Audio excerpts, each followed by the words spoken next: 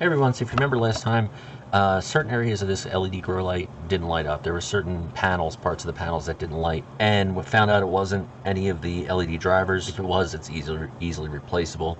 All the parts seem to be off-the-shelf parts, except for this board is custom made, but that's easy enough. So these are definitely repairable. But what we found was it was nothing except for just simply bad LEDs. They burn out.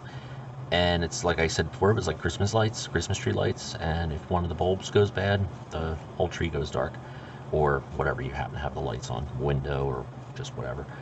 So it's the same idea because they're all in series, and it's separate power rail, so it wasn't like, you know, one LED would take out the entire thing. It would just take out everything on that rail. Now what I wound up doing was, for some reason, I don't remember, off camera I took one of these LEDs off. I don't know why I did it, but I did. So I did order some LEDs for this. They're not the exact ones, but they're the same color. And this one looks like it's kind of has like an orange color to it. When you light it up, it actually has like a reddish tint to it. I haven't put full power to it yet. I didn't want to do that without a heat sink attached. These are supposed to be full spectrum, so we'll find out. If they're not and one LED is off, I mean, I don't think it's going to be the end of the world. But I'm trying to get it as close to normal as possible. So let's put this one back on and fire up just this rail and just see how it looks. So first things first, let's see the polarity on this. Before I solder it on, I am going to add a little bit of, just a tiny dab of thermal compound.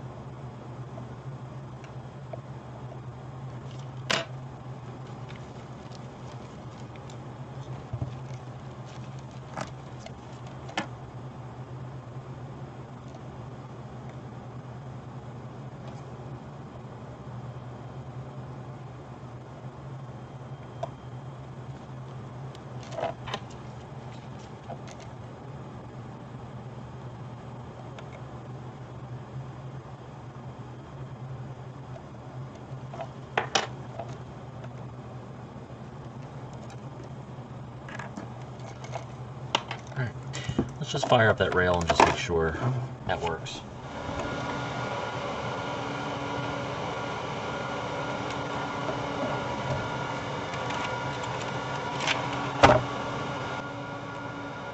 And we got nothing. So there could be more. So I just went through and it looks like this one is out too. This LED right here, it's not lighting up at all. So it could have been two on that rail. So let's try to get this one off, and this you're going to see the problem that I had before.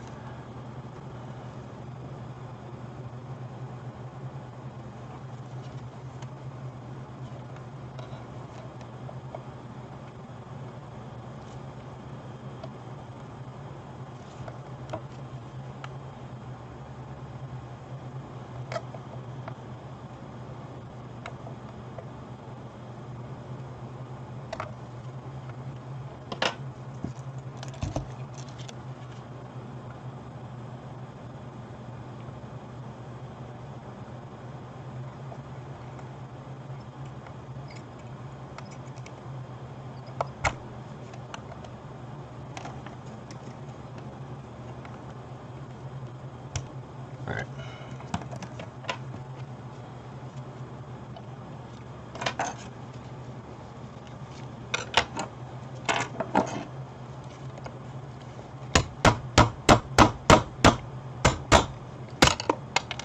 There we go.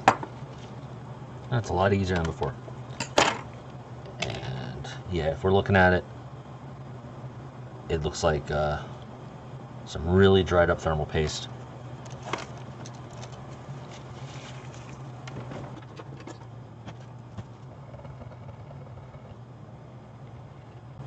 For some little dab of that on there. And the reason I'm not using any flux on the actual board itself is because I'm gonna have to wash this off with some if I use flux, I'd have to wash it off with ISA, and that could get underneath. and wash some of the compound away, so I don't want to do that.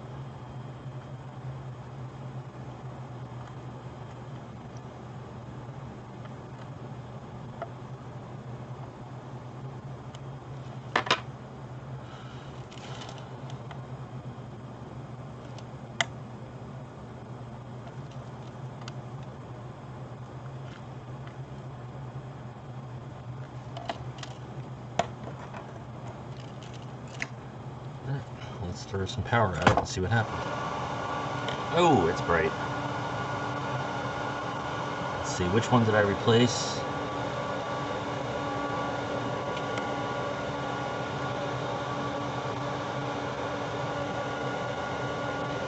This one here is one of them. Yeah, and that doesn't, I know you can't see it, but it does not light up white. It lights up more red. Let's look at this one here. Let's see what we got.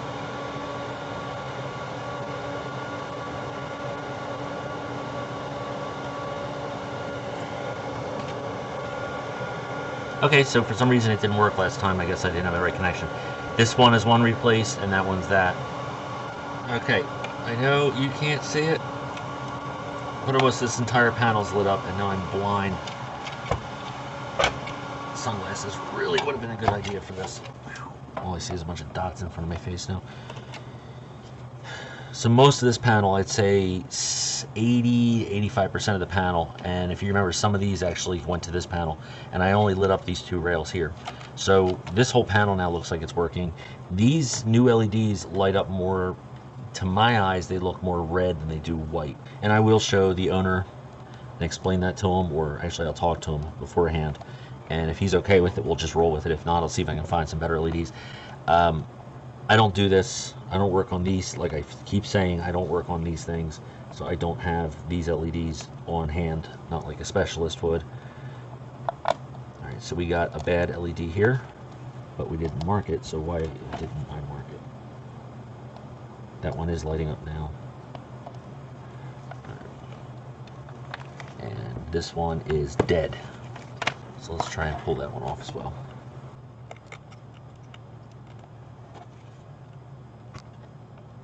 I don't really like to pry when using soldering iron, because the tips just, especially when the heater's in the tip itself,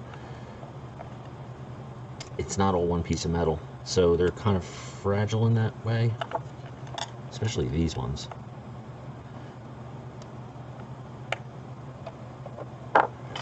But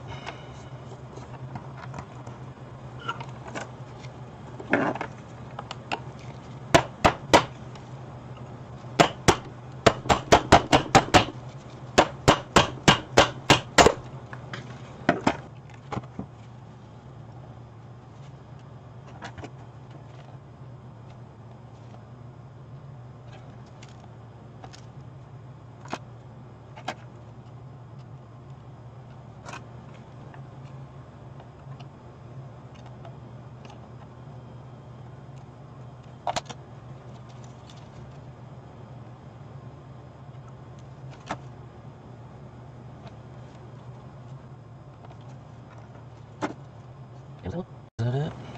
Let's plug it in, see what happens. Oh god, you would think I'd be smart and actually go get some sunglasses at this point, but I won't. There we go. There's one. And the other. That entire thing is lit up. There's a dot there. That's an infrared. This is the one that we just put in, and it is kind of pinkish. But I also noticed some of these reds are not, they're all over the place. I know you can't see it on camera, but they are definitely all over the place. Some are more orange, some are deeper red. You know, again, this is used, so, and God only knows, you know, the LEDs they put in. That's getting pretty warm, so I'm gonna shut this off.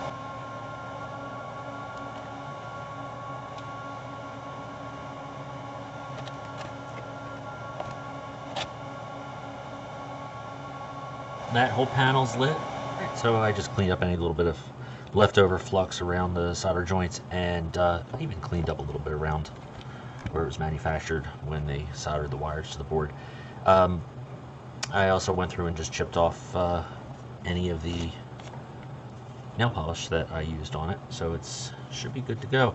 I think I'm going to put this, I went off camera, I went through and just retested all the LEDs to make sure that they all light up, and they all do.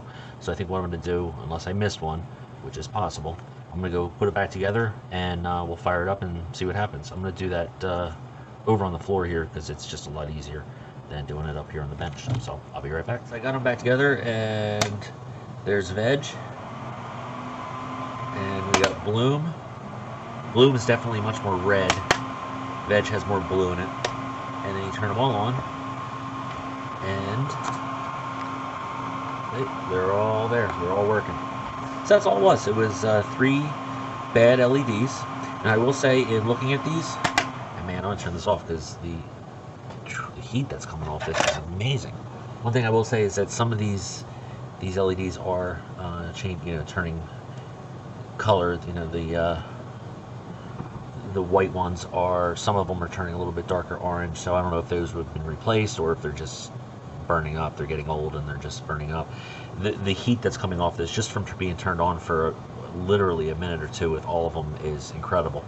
So obviously these heat sinks are doing their job. They are pulling heat away from the LEDs, and the LEDs are in fact being driven pretty damn hard.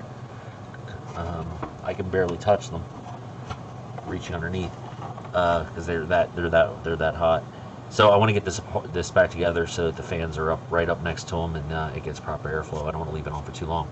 So that's all that was. If you have one of these, you can basically just go through like I showed with a regular multimeter, probe the LEDs in diode mode, and see which ones light up, which ones don't light up, and if one of them's out, it's going to take out an entire section because they're all in series.